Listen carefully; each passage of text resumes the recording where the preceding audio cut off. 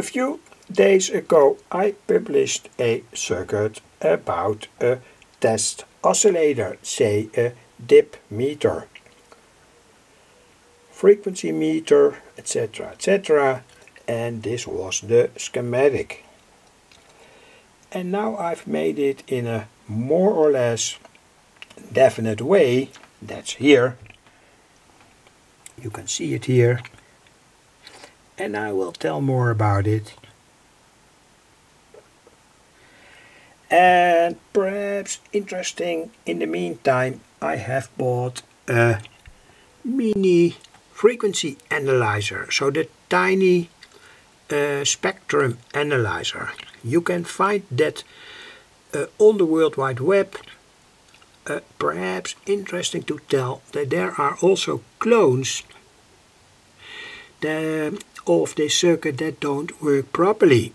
Anyway, via Ali or other sources you can order the right mini tiny spectrum analyzer, and I will use that in my video. Also my scope, I don't switch it on now, or perhaps it also gives, say, certain spurious signals on the tiny frequency analyzer. Anyway, so the circuit again, this is more or less what I published earlier. Nothing is changed, but I made it now in a definite way, like it is showed here, and I will show the backside. Only adaptation is that I made here at the output a 33 picofarad capacitor that goes to the scope. Say, to decouple the scope much better when you study waveforms. Made with a BD139. Interesting transistor, can also work in high frequency applications. And two BC549C transistors.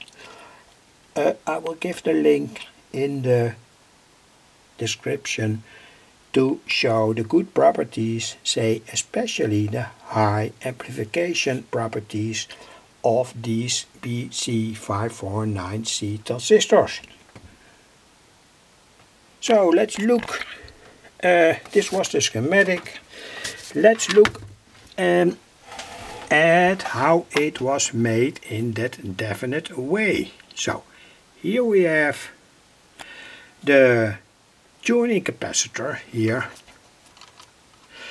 and there's a kind of plastic plate over it because I did not want it to be damaged easily. So with your finger you can set here the different capacitor values between 50 picofarad and 10 picofarad, and you have to do that at first with the capacitance meter. Say this one, I will give the link to that capacitance meter, or you can use of course any other capacitance meter, but many capacitance meters cannot measure in that very low range, say between 5 picofarad and 50 picofarad, and my capacitance meter does that job. Here is the bias oscillator. Here this rod goes down to the potentiometer of 25K, so you can set the bias of the oscillator. Here we set the sensitivity, was also explained in an earlier video. Here the light emitting diode that shows how sensitive the circuit is, etc., etc. So I will flip the circuit now. Here an overview.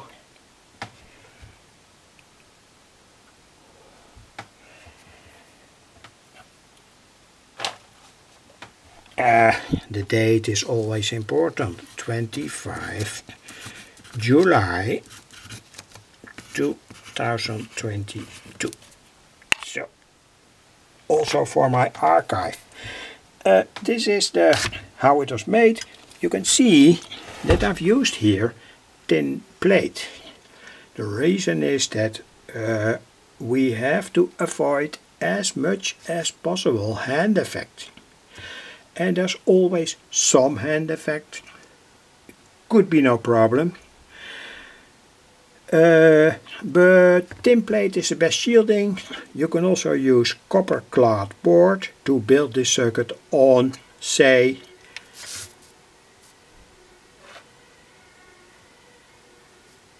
I don't know what's happening on the background, but anyway, copper clad board, but copper plate has other, say, properties regarding the shielding. And here is how the circuit was made in practice. This is the test coil. And here is the bias potentiometer. Here is the potentiometer of 500K that sets the sensitivity of the light emitting diode circuit. So luckily they are gone anyway. The 500K potentiometer that sets the sensitivity of the detector. Here, this is in fact the detector. Here we have the detector. Here we set the sensitivity of the detector of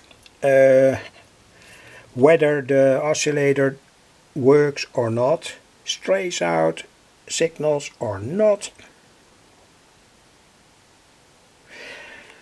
The 9-volt battery, the on-off switch, and furthermore there's nothing more to tell. Important again, the shielding at the front, so to prevent the hand effect. The hand effect is now diminished very much, and here I can set the trimmer by moving it with my finger, and the, say, plate above it, acrylic plate, is only there to prevent that the tuning capacitor gets damaged. Anyway, furthermore, the whole circuit is very easy to make. So switch on the scope. I don't like, say, the ventilator of that scope. That's the reason why I don't switch it on immediately. Here we have the waveforms generated in this oscillator, and it's now on 52 megahertz. But when we look at the tiny frequency meter, we can also see that indeed here with 0.1, that's here, 1 here, it is on 52 megahertz. But we can also see that there are more frequencies. This is more or less the ground frequency where the oscillator oscillates. But there are, of course, harmonics. The second harmonic, the third, the etc., the fourth harmonic, and you can see that on that tiny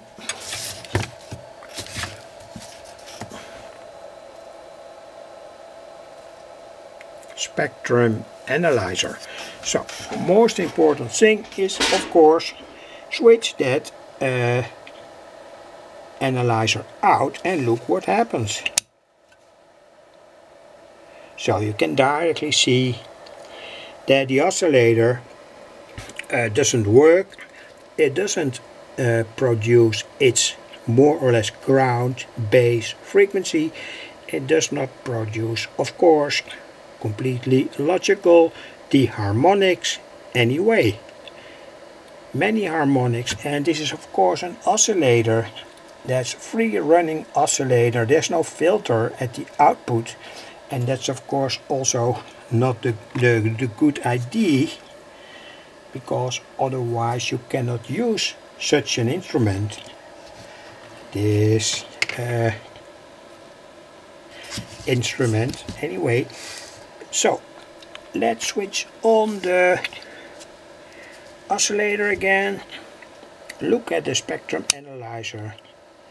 See all these frequencies popping up. I think this the second, a third and more harmonics. I don't want to get in detail, it takes too much time to show what exactly happens here. But you can surely see that this oscillator works. Test oscillator works. And when you want to do, say, kind of serious radio experiments, this is more or less the good combination. I've published much more circuits, oscillators, many oscillators for shortwave, but now we are more or less on a higher frequency band. Say the frequency band that goes from approximately 20 megacycles up to approximately 160 megacycles. That are, say, the frequencies that you can generate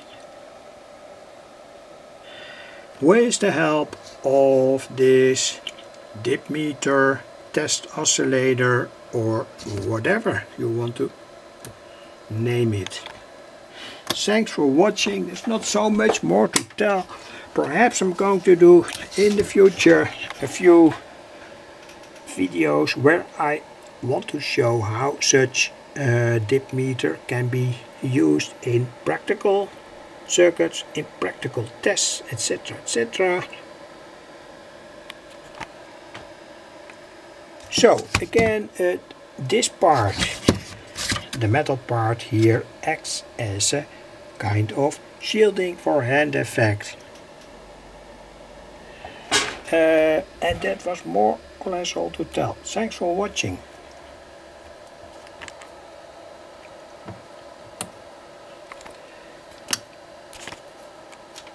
Take your own conclusions. Now I'm gonna switch the oscillator off.